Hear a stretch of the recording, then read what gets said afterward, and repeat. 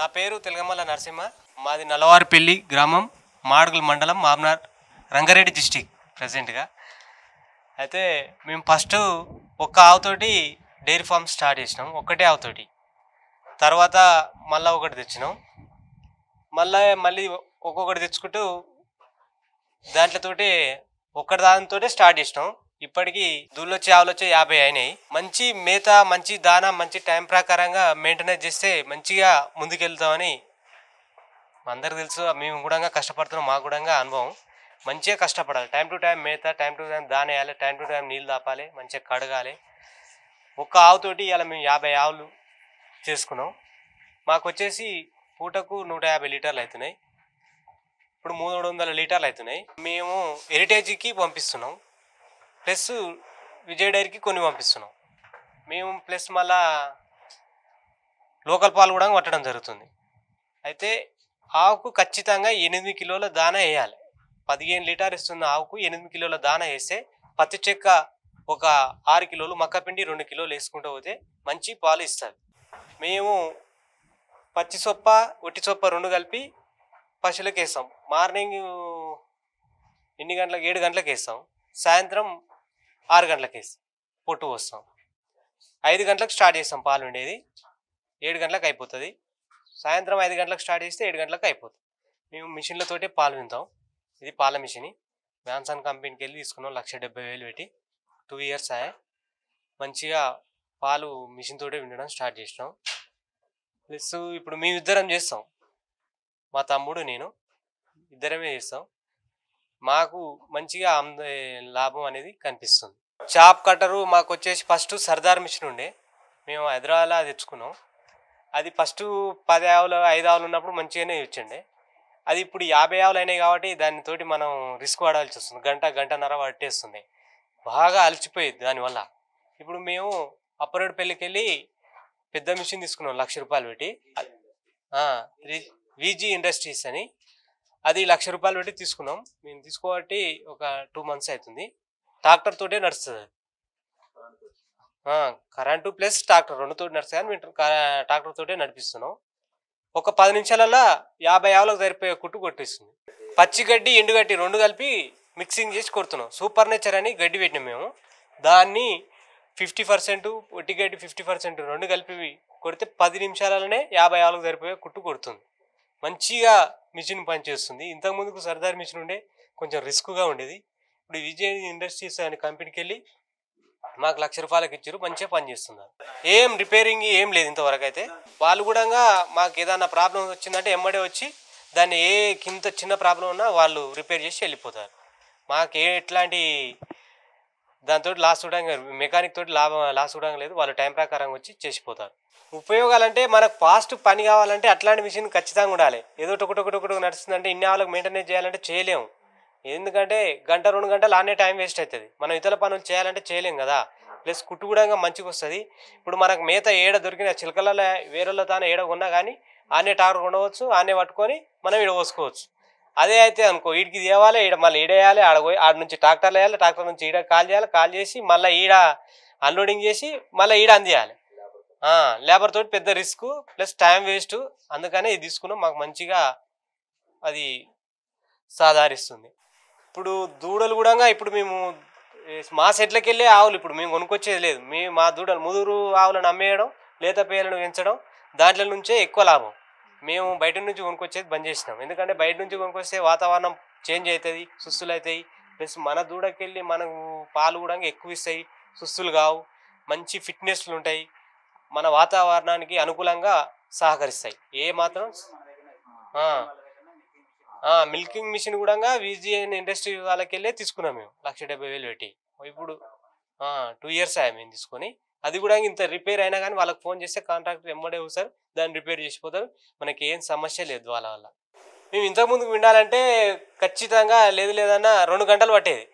ఇప్పుడు half an అవర్లోనే పాలు అయిపోతున్నాయి. టెక్నాలజీ పెరిగింది కాబట్టి దాంతో హాఫ్ అన్ అవర్లోనే అయిపోతుంది. ప్లస్ ఇవి అలసిపోయేది ఆ పాలు ఉండే వరకు.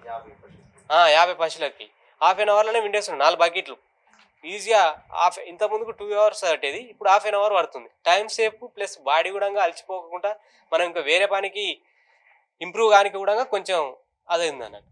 ఈ మిల్కింగ్ మిషన్ అనేది 3 minutes 4 minutesలో అయిపోతున్నాయి పాలు, పెద్ద లేటుగా లేదు. ప్లస్ ఆగుడంగా ఏ ఇబ్బంది లేదు. మనం ఏదో ఇట్లా పిండి అట్లా వేయడం వల్ల దాంట్లో కురుపులు కావడం, ప్లస్ ఆవు దన్నడం, మనుషులకు ఇబ్బంది కావడం ఏది లేదు. దాన్ని కలిగించడం అంటే 2-3 నిమిషాలలో పాలు వచ్చేస్తాయి.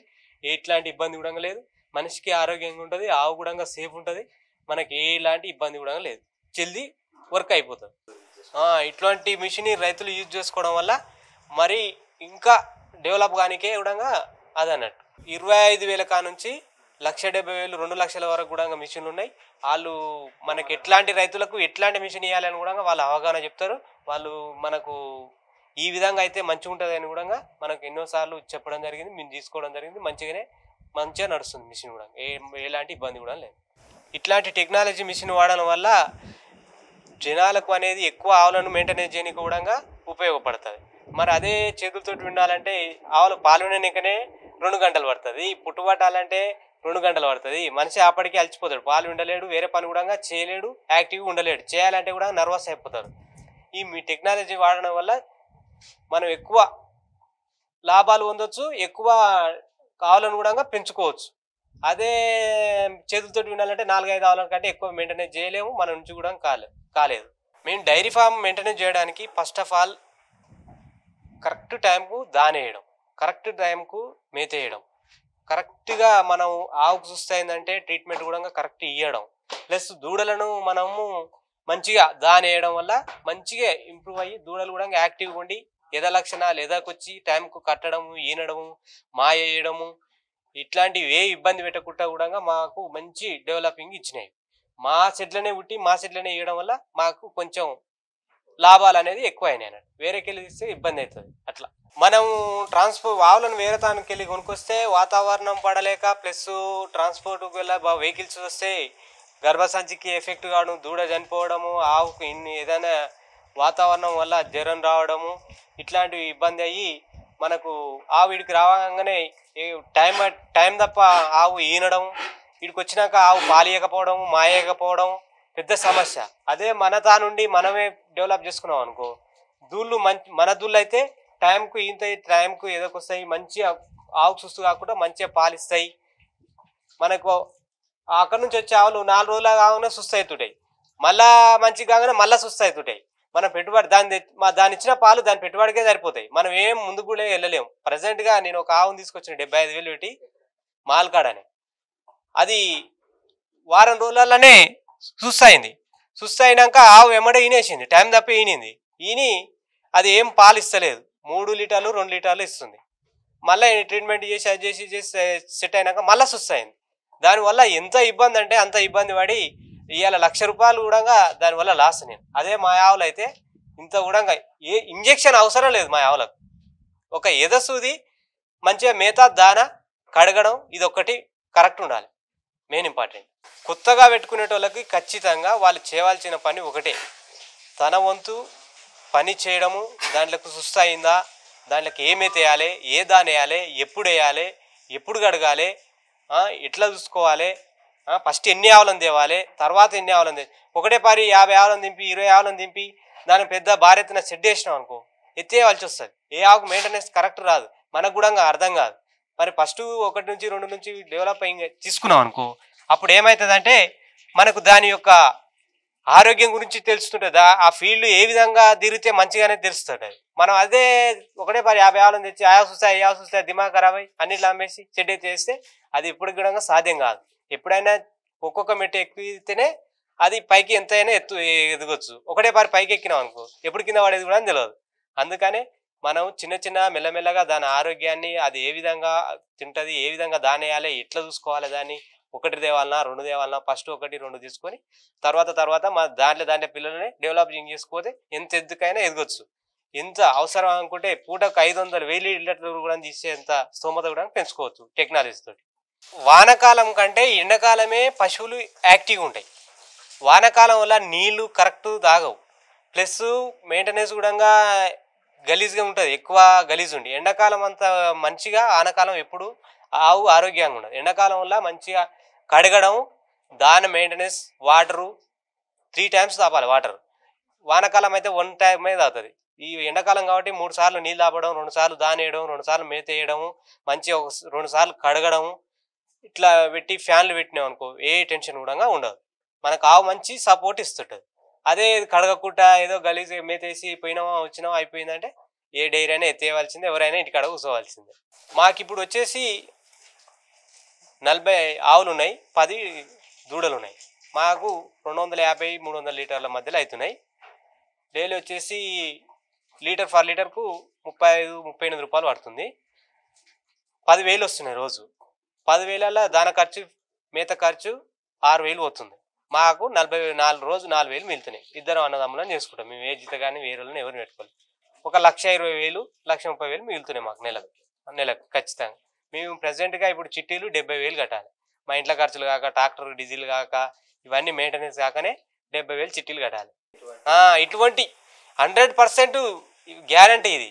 మా పక్కల కూడా మమ్మల్ని చూసి నేర్చుకురు కదా ఆ గౌన్ల పిల్లలు, వేరే వాళ్ళు కూడా మంచి మమ్మల్ని చూసి వాళ్ళు కూడా మంచిగా ఆదాయ్యారు. వాళ్ళకు దగ్గర ఇప్పుడు 50,000 మిగులుతున్నాయి. మాకు 1,20,000 మిగులుతున్నాయి.